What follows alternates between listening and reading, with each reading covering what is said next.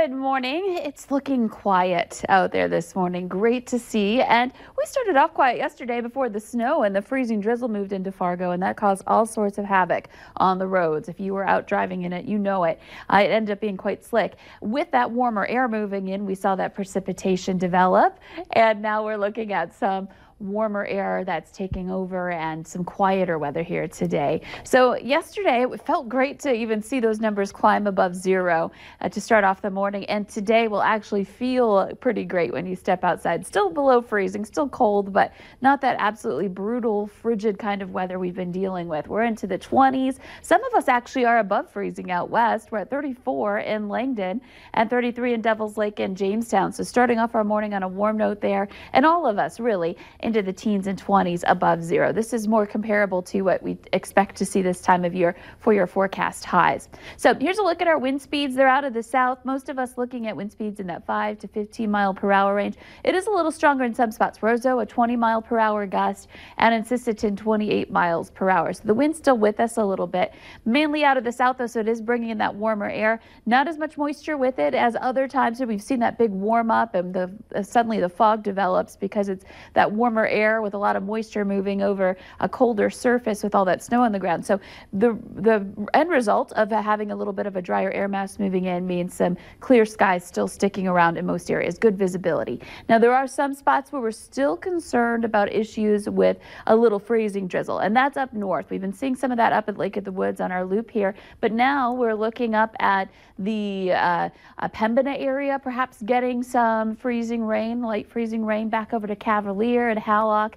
And this is moving to the east, so just be careful in this area. Temperatures are getting milder, but we're still freezing at the surface. So we're looking at some issues if that is reaching the ground with some more freezing drizzle in that spot. But most locations looking nice and quiet here in the tri-state area. So here's a look at your hour by hour forecast. We're going to see some numbers into the 20s heading into the noon hour, into some 30s, 33 degrees in Fargo, 32 in Grand Forks, and we'll continue to climb up a few more degrees from there. And this may be a little conservative out west. We're already into the 30s there now.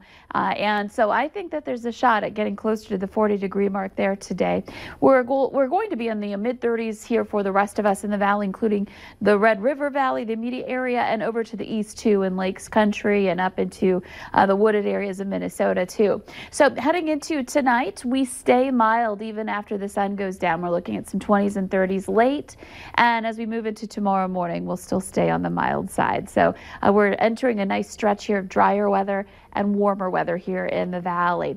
Now we want to get you to that Proceed Road to Frisco forecast. Again, we showed you earlier that we've got some issues down in Oklahoma and in the Frisco area. Some rain on the warmer side of this in Frisco, but just north and west of there, we're looking at some freezing rain, some snow. There's winter weather headlines down there, including a winter storm warning for places like Oklahoma, parts of Oklahoma. And so this may affect your inbound flight if you're heading out there today.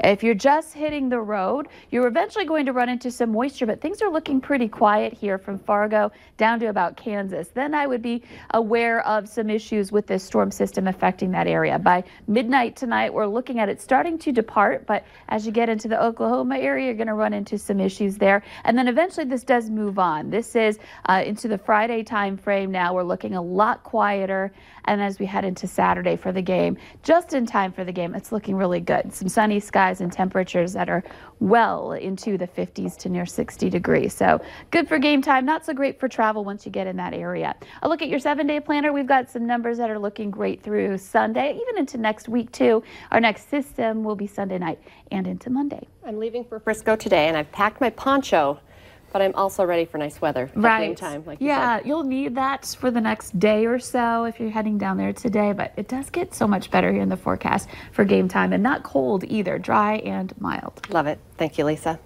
Coming up, we'll tell you about a lab that's taking learning to a whole new level.